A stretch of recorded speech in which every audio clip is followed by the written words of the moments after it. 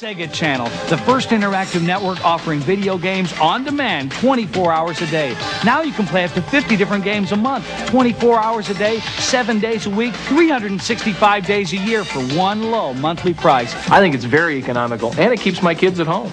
There are more games than I've ever seen on Sega Channel.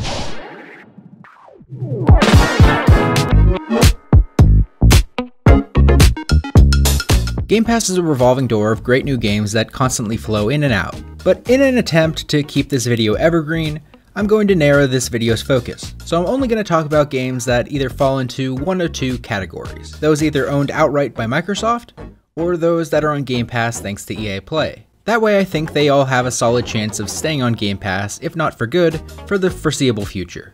Also, usually I'm all about shining a spotlight on lesser known games and hidden gems. But this time around, I'm going to cover some bigger stuff. That said, I still think many of these games are often overlooked amongst the other stuff on Game Pass. Most people with Game Pass are on a constant hunt for the new stuff, glossing over anything that's been there for a while. But I firmly believe that a great game is a great game regardless of when it was released. As usual, my goal here is to shine a light on games that I like in hopes that I can nudge you to check out something that you might have otherwise skipped. But even if you've written off some of these games in the past, I hope you'd hear me out on these, because some of these games are my favorite games. Not just on Game Pass, but ever.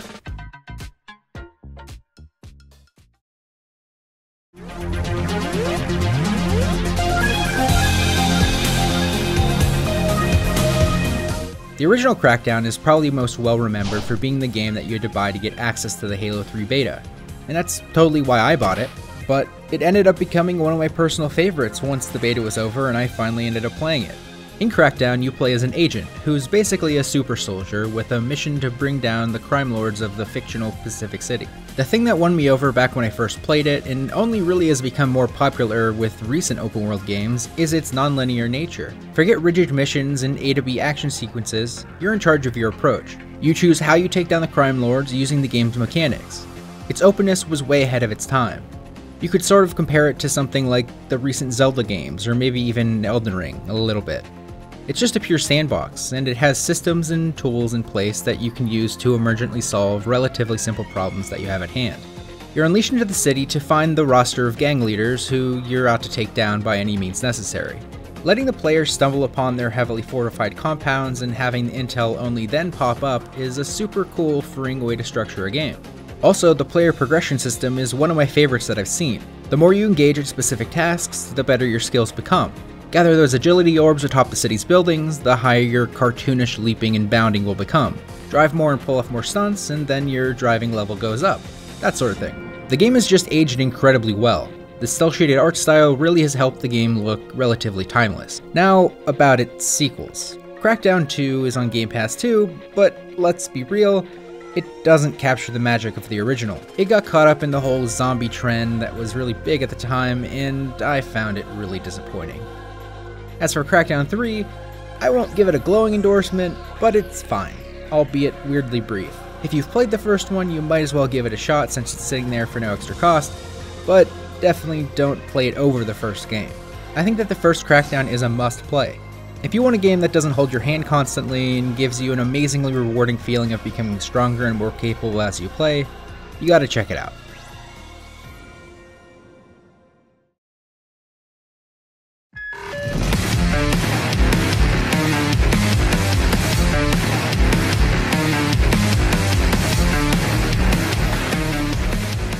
Wolfenstein II: The New Colossus is an absolute blast.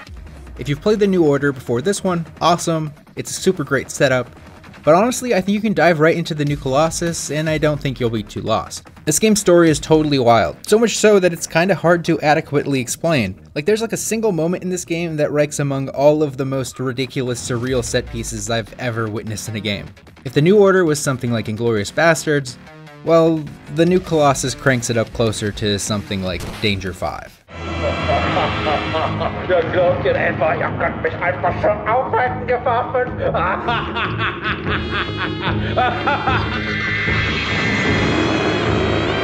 The Machine Games Wolfenstein series takes place in an alternate history where the Germans came out on top in World War II, and in this one we catch up with BJ Blazkowicz and his gang of Vrbo misfits as they keep taking it to the Nazis in the most audacious ways possible. The voice acting here is super impressive, hitting all of the right notes, both fun and more nuanced. The game occasionally veers into deeper emotional stuff that could have easily been fumbled when mixed into such an absurd story, but it shockingly works super well. The game's got this unbeatable confidence and clear vision that makes it all come together in a really awesome way. As for the actual gameplay, it's a classic run and gun first-person shooter peppered with some occasional optional stealth sequences if you were to prefer the more subtle approach. But let's be real, I'm here to unleash some serious firepower because the gameplay is beyond gratifying, and I think that's helped a ton here by its super impactful sound design. This game begs to be played loudly.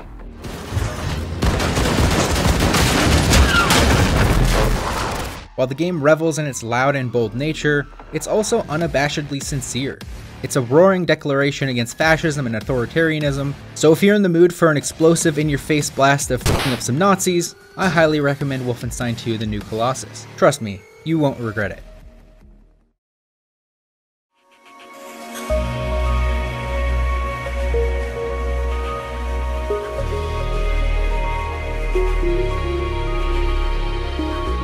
Even after a decade and a half, Mirror's Edge still holds its position as the definitive first-person parkour game, with only one game maybe actually giving it a run for its money, but I'll get to that game later in this video.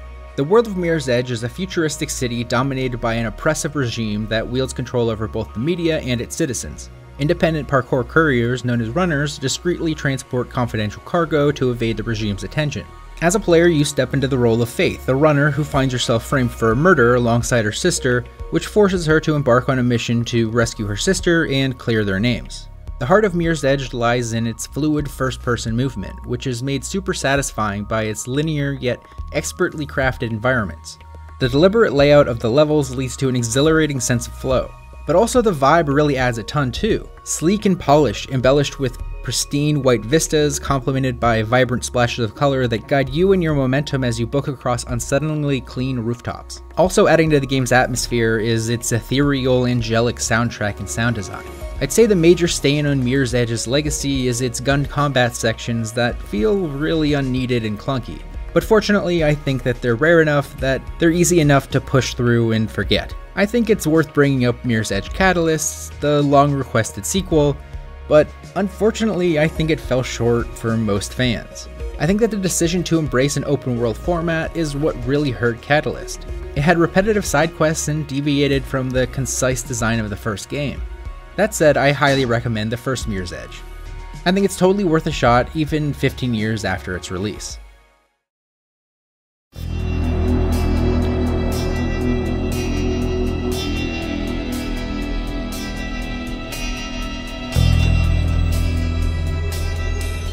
Deathloop is a pretty recent release from Arcane, the developers of the Dishonored series, Prey, and it's one of my favorite games I've ever played. Like definitely top 10, maybe top 5 depending on the day.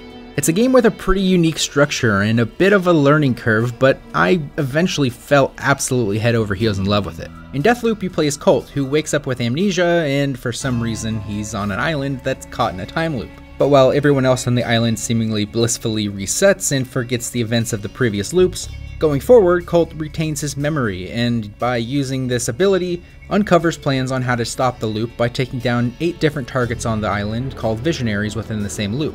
But Colt isn't uncontested, because a mysterious woman named Juliana is trying to stop him in a cat-and-mouse game of deception and lots of murder.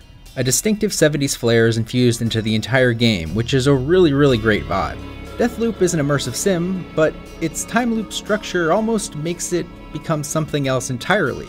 If I were to try to summarize it as basically as possible, it would be something like Hitman Bioshock, with like the tiniest little bit of a dash of roguelite, and I guess like Spy vs. Spy. See, it's pretty hard to boil down. The game loop of Deathloop is all about gathering information and using it to set up the perfect loop to take down all the Visionaries in a single night. While you do this, you end up getting very familiar with the different locations and their different states over the course of a day, which contributes to a really in-depth understanding of this richly crafted game world. Speaking of loops, the game's time loop system resets not after every death, but after every 3 deaths, which I think was a smart choice, as resetting after every death might discourage players from experimenting with the riskier and more experimental strategies that the game permits. There's a vast array of collectible items like different weapons, perks, trinkets that all change the gameplay quite a bit. However, the most substantial enhancements are the slabs, major abilities that you get by eliminating the visionaries. These include stuff like the ability to do a Dishonored-like blink, or force blasts from your hands that propel enemies away. While in theory a reset does erase all of your progress and weapons, this becomes less true as you progress. The discovery of the ability to infuse weapons and items with a resource called Residuum allows you to carry those over between resets, which is a really good feeling of progression. Combat in Deathloop is exciting thanks to extensive customization options that allow you to tailor Cult to your preferred playstyle. That stuff is especially useful once you take into account the multiplayer aspect of the game. Remember Juliana, the character I mentioned earlier? Players can assume the role of her during invasions, and she has many of the same abilities as Cult, as well as a few unique ones. Her objective is to stop Cult by any means necessary. It's a dynamic that provides a really fresh twist to the game. While it's optional to disable this feature in your campaign, I find the genuine Deathloop experience thrives with it enabled. But if you do find it frustrating, you can always just turn it off. The game also has some really outstanding voice performances, especially from Cult and Juliana, and the soundtrack is really great and sells the whole vibe. Deathloop is definitely a must-play, and it's one of the few games that I 100%ed and still ended up going back to. I just didn't want it to end.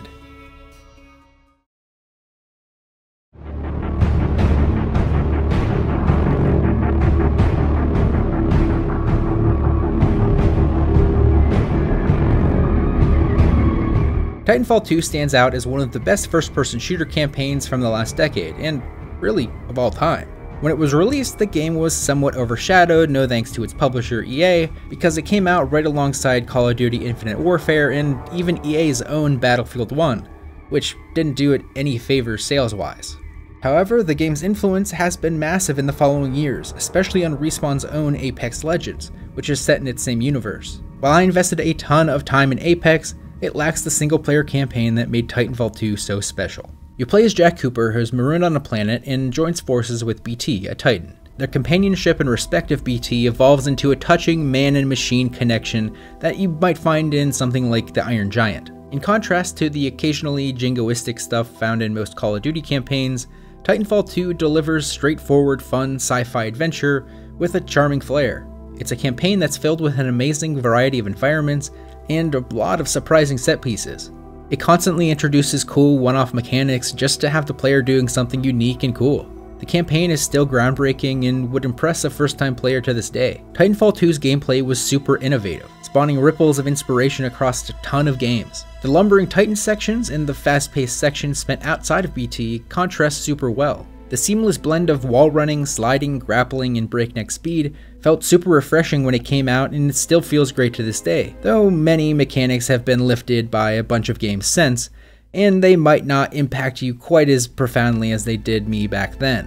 One thing that many games taking inspiration from Titanfall 2 tend to overlook is how much of this game is actually a platformer. The combination of platforming and shooting is like genuinely half and half. Most games lifting from Titanfall 2 either don't have it at all, or only use it sparingly. Also, if you're an Apex player, a ton of elements in Titanfall 2 will ring familiar. Weapons, factions, and even certain characters. As for the multiplayer component of Titanfall 2, while it's great, it never was the primary draw for me. The true gem is the campaign, and I highly recommend it.